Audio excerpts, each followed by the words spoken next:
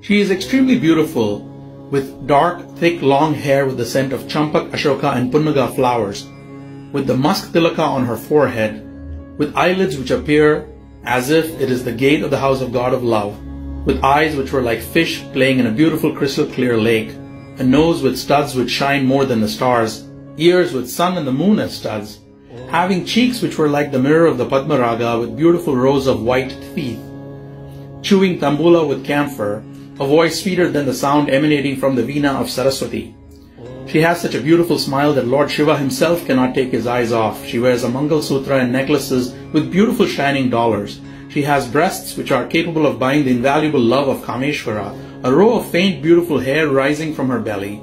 a stomach with 3 pretty folds, wearing red silk tied with a string of red bells, and thighs which steal the heart of Kameshwara. She has knees which look like crowns made with precious gems and voluptuous legs, having feet with